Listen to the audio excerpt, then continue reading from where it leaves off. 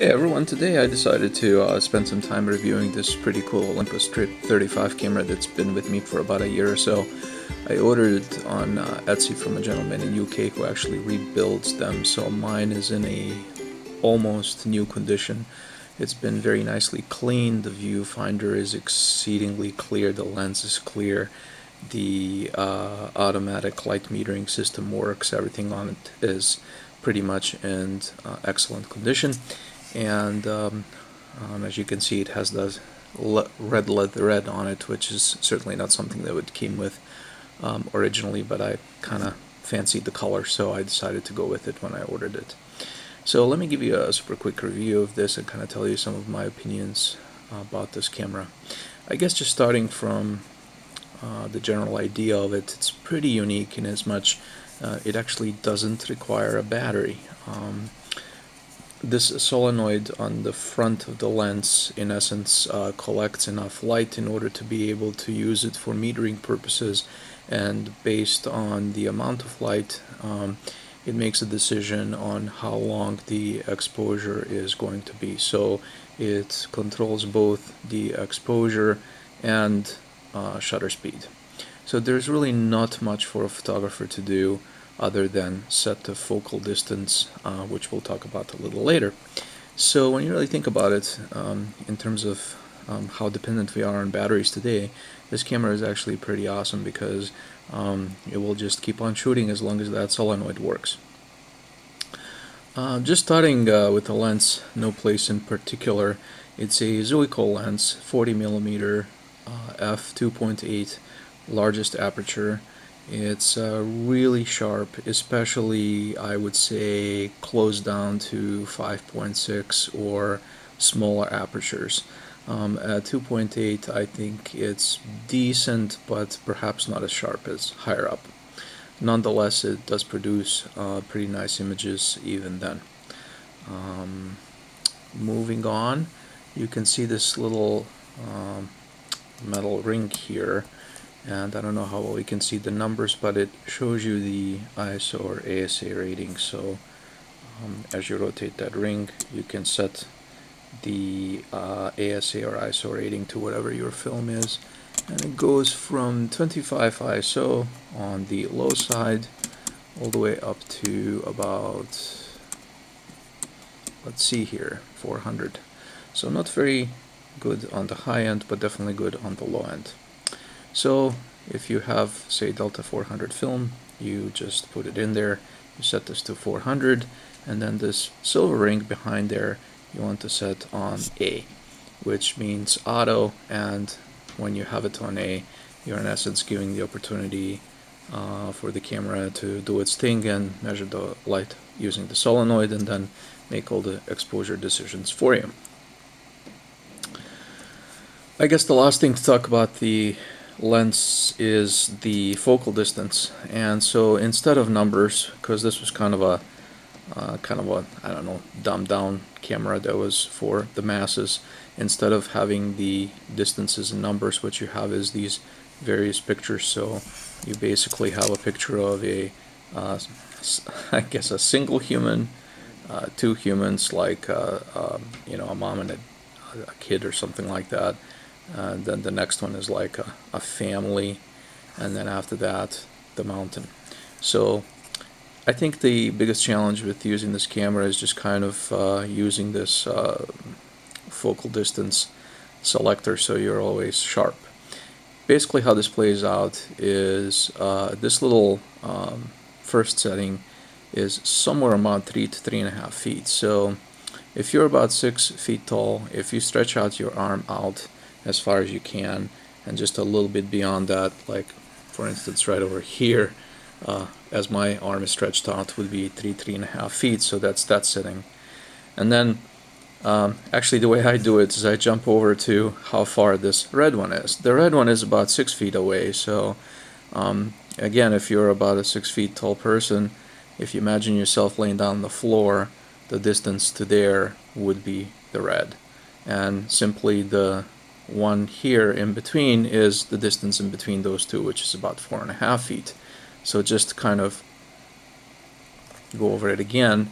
This is your 3 feet, 4.5 feet, 6 feet, and then obviously the mountains are landscapes like at infinity or whatever. You can actually see that this one of these settings is in red color. The reason why that is basically if you set the focal rating to 6 feet or so, which is this red, and then just go about doing general things where most of your subjects you care about them being sharp at about 6 feet and beyond, you're not going to have any problems. You can pretty much leave it at that the whole time. The only time you would have to go down to lower, like 3 feet, is if you're really close to a subject. You might even get a little bit of a bokeh at this setting, which is like that blurred background depending on what your shooting conditions are. So if you go out with this guy in kind of a decent light, and you want to do some, say, street photography, your settings in terms of f-stop the camera is going to be setting are probably going to be f5.6, f8, f11, f16, and you're really going to get enough depth of field here to go anywhere from, I would say, 4 feet to infinity. So just about everything is going to be sharp all the time, so not to worry about it too much. To be honest with you, first time I used it, and I've never really had to set or guess focal distances before, like 36 out of 36 came sharp. One just has to be mindful of this all the time. And one thing to help you with that is when you actually look through the viewfinder in this camera, and I probably am not going to be able to show that to you on a video very well, but it will actually let you see through the viewfinder a little bit of what your focal distance is set at. Alright, the only last thing that I want to say is you do see here also f-stops that it seems like you can adjust manually, and you can, but if you read over here on the right it says for flash.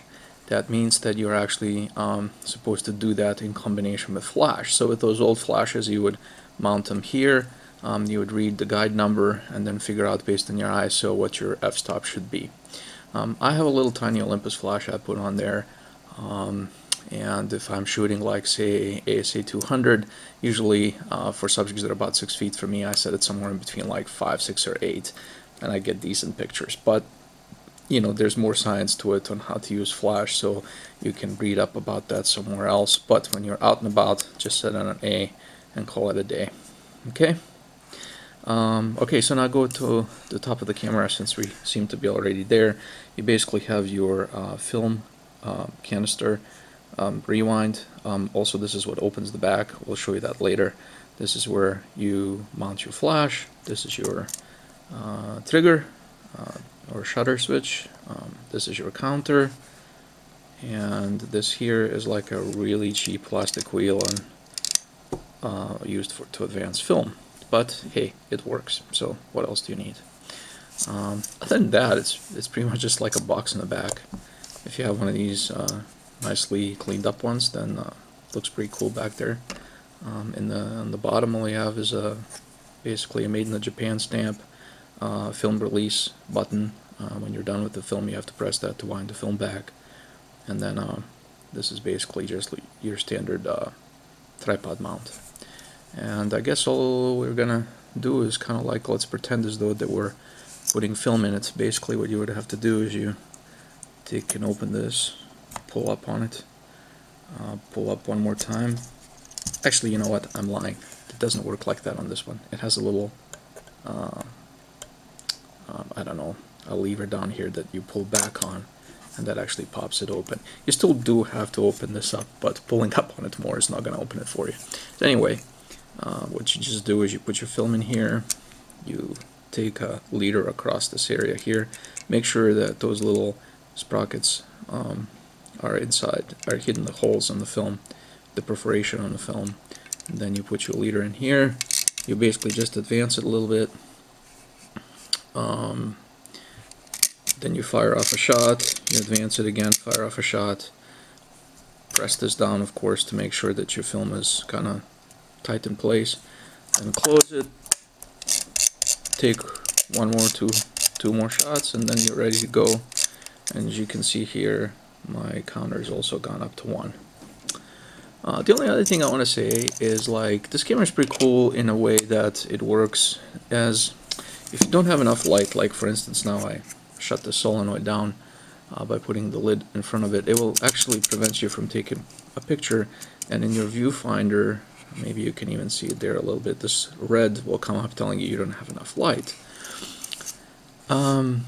There could be a little bit of a problem when you're trying to load film, because if you're trying to load film somewhere where there isn't enough light, or your ISO isn't set high enough on your lens, and you try to advance it and then fire it off so you can advance it again, sometimes it won't let you do that. So a little trick that you can do is you can actually just turn it to any of these manual settings, and then it will actually let you take a picture no matter how much light you have or don't have. So basically, when you're loading film, sometimes if you don't have enough light or your lens cap is on, you might have to put it on the manual setting in order to get your film to where you want it to be before you put it back in the A and start taking pictures with it. Alright, I think that's all I wanted to say about this. If I've forgotten some things, and I'm sure I probably have, you can comment on the bottom and add any particular information or ask any questions you would like to. Thank you, and I hope you enjoy shooting with it.